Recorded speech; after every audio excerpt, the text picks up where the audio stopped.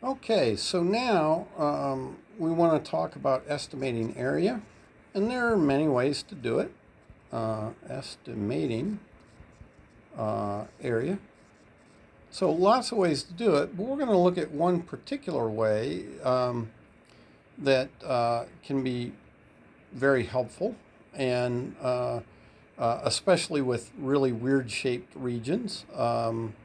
And so, suppose I have something that looks like this, and I say, well, what's the area?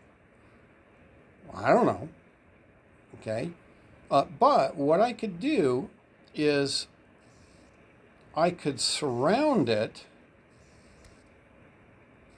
by something I know the area of. So suppose I surrounded it by something, a rectangle that was 4 by 5. So I know the big area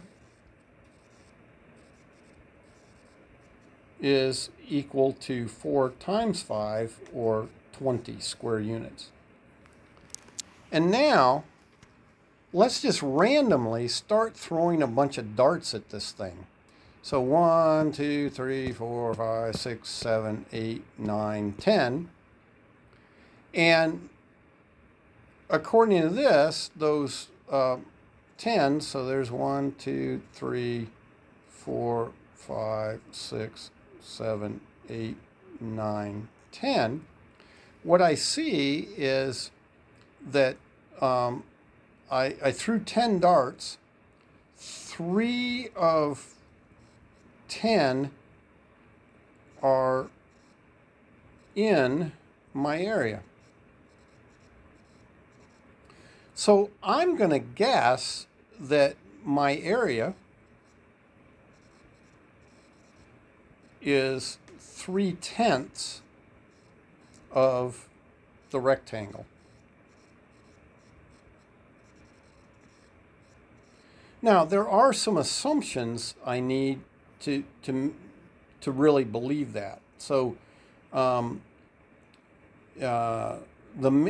really, the main assumption. Okay, so there we go. Assumptions. Okay, my dots or darts. Darts are uniformly randomly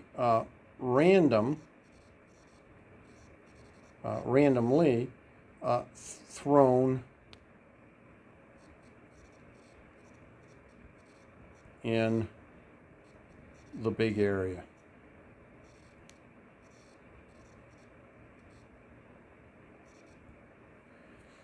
Now, what that means is it doesn't mean that they end up in a nice pattern by uniformly randomly thrown. But what it means is that if I threw enough dots, they would look evenly distributed throughout the whole big rectangle. Okay, so if I threw enough of them, but only throwing 10, well, they might be all clumped toward one area or something like that. So only throwing 10, I might get a very bad answer. Okay, but what would my answer be? Well, then my other assumption is that the proportion of dots in the area of interest, okay, or my area that I'm trying to get, that proportion of dots is the same as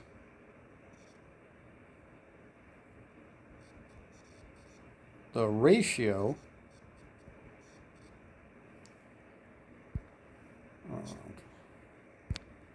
there we go, ratio of the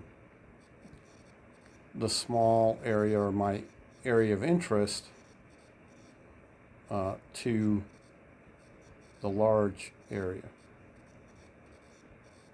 Now, those are both assumptions. I mean, they might not be true, but, you know, I think they are. If the dots are randomly thrown, then I think that's what's going to happen. So what does that say? Well, I got 3 out of 10 in my area of interest, which means my area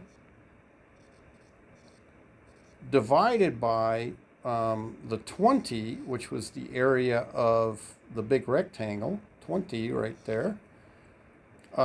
Those two things should be equal.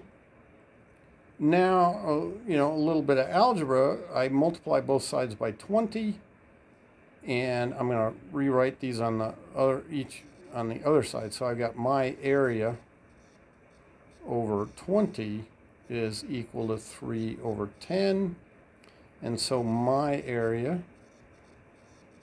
is equal to 3 over 10 times 20, or 6. Okay, so that's my estimate, is that it is 6 square units. Now, how do I get a better estimate, or a more reliable estimate? I start throwing a whole bunch more dots. And, you know, and again, keep them random,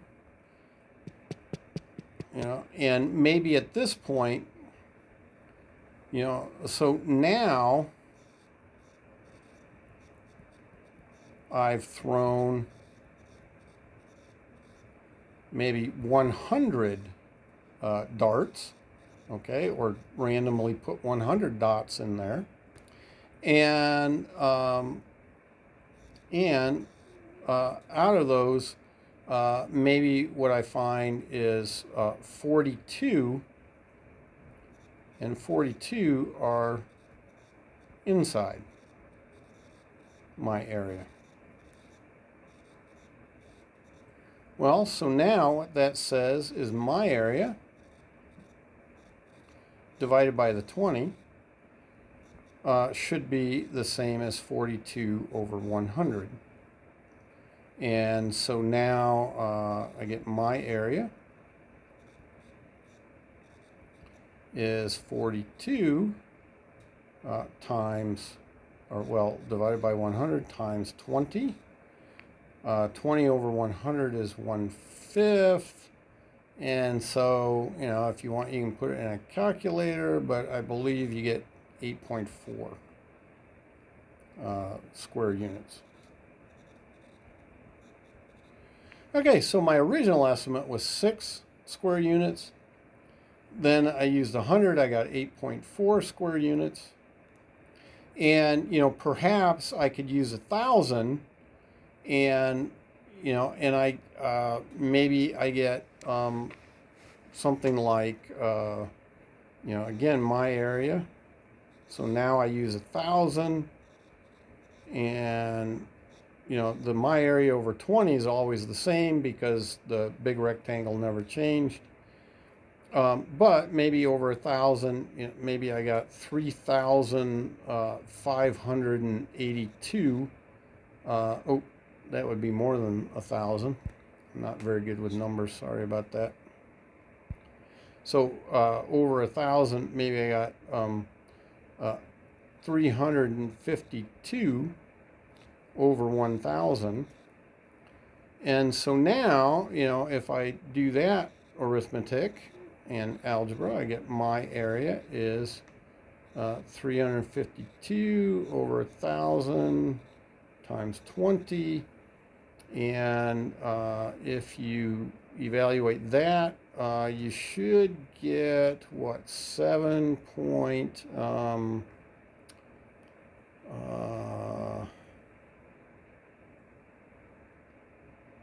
what is that? 7 point, I don't have my calculator in here with me, and like I say, I'm not very good with numbers. So 7, I guess you get 2/50, so 7.04 I think you get. You all can check me. Shout really loud. It's hard to hear you through the video if I'm wrong, but I think you get 704. 7.04 square units. And so notice if these were really the numbers I got, so I'm just picking numbers out of the air, really. But, you know, I got a 6 the first time. And then I used 100, I got 8.4, which was much bigger. Not way bigger, but, you know, quite a bit bigger. And then I used 1,000 and it came back down again to 7. And pretty much the more dots you use, the more reliable your number is likely to be. Or repeatable, right? If I did 1,000 again, I would expect to get a number pretty close to 7 again. Whereas, notice, you know, up here with just the 10, if I had gotten one more dot in the area, it would have been 4 out of 10, which would then have made it an estimate of 8 very quickly just by getting one dot different. And so that's part of what you're going for with more dots, is that your estimate probably won't vary as much. And so again, if I did it again, I would probably with 1,000, and it was a real thing I was doing here, I would probably get a number somewhat close to 7 again. Okay, and that's the idea. So I can do it here. I had this sort of odd shaped kind of thing. You might have actually all nice sort of stuff. Now we've got kind of a funny shaped area where I give you the area itself, and then you go from there. So, you know, the outside area that you use, you don't, you know, it could also be a funny shaped area, but if you know its area, then that's fine. I mean, the big thing is you need to use something that you know the area of. So you could use a circle for your outside area if you know that the circle has area of pi r squared. You could use a triangle if you know how to get the area of that. It's just rectangles are usually the easiest thing. Now for our project, we get something. Now I'm not going to draw our sort of funny shaped area based on the river, but our problem in the project is we actually have some very nice shaped areas. We have our grid distance, even distance shapes that are squares or diamonds, if you want to call them that. Right? We have stuff like that where I know that area, right? I mean, if I can get the area of this square, but we have squares that are overlapping. Oh, so now combined, that starts to make a funny shaped area, you know, or, you know, we only have parts of the squares. And so even though that's just a triangle, well, it can be a little hard to figure out exactly what that area is. And, you know, and then I have one over here, maybe, you know, and I could have another overlap here. And so this is our problem in the project is the areas of these squares themselves are not that hard to figure out, but with them overlapping and not all being inside the main area and that sort of thing, it gets much harder to know their area. And so we just start hitting it with random dots, and then we'll count up the number inside the squares and outside the squares. But if I know how many I did, all I have to do is count up the number inside the squares, and then I'll know how many are outside the squares, and we can get that area.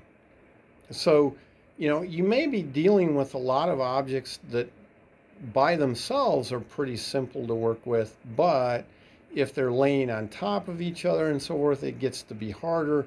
And so this method of just throwing random dots at it, um, and then counting is a pretty nice way to estimate your area. Okay, so that is our video on area estimation.